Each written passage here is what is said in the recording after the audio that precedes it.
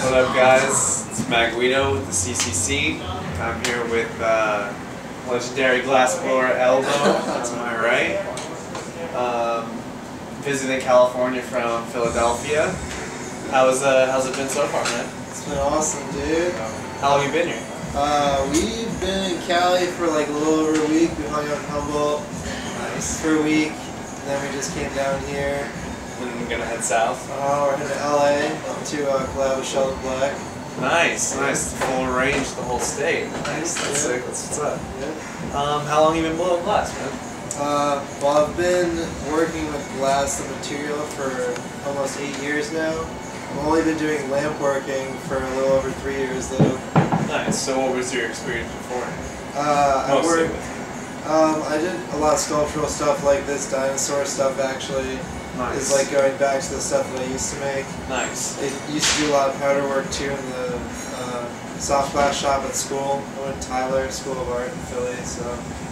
Nice. It's a lot of sculpture, just like frit work together. Yeah, nice. Stuff exactly like this stuff. Yeah, these are sick guys. Why don't you check them out here? Super similar.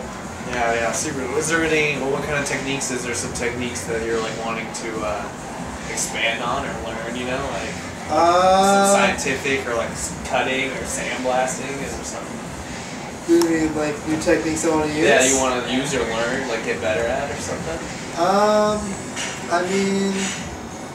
Because you definitely got this, I don't focus, sculpture. it's weird, I don't focus as much on technique as I do concept, so I'm more like trying to conceptually push the work more so than technically. I have an assistant that helps me with some technical stuff as well, because I'm more so focusing on like new innovative ideas. Yeah, and presenting it in the best way that I possibly can. Yeah, that's good. You'll find your own area that way, and you'll get a good customer base. I can already see with the fucking work that's in front of me that you've got it down. Yeah, for sure. Who's your favorite glass artist? Oh shit. Is that kind of a public question? I just saw the interview with Jay Currius and they asked him that question. He answered it the best. I forget exactly how he answered it, man. I can't say.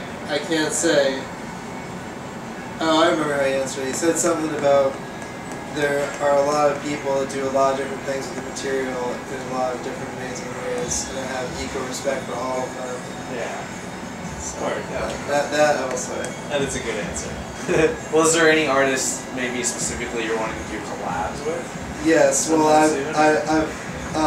anybody. I'd love to do collabs with everybody. You said Sheldon Black's coming up soon. Yes, that's this week. Is there anyone else we should be looking forward to? Sin. Nice. Fat Mike from Sin and I are talking about doing some stuff together. Nice. You're gonna make some pig rigs or something? Can't say. But nice. We have some stuff. Oh, yeah, nice. Where are people if they were wanting to check out some of your glass or purchase it? Where? Facebook. Facebook. Elbo Glass. Yeah, add them on Facebook, guys, and maybe do you take custom orders at all? If it's worth your while. I do custom order minimums $2,000. So if it's worth your while.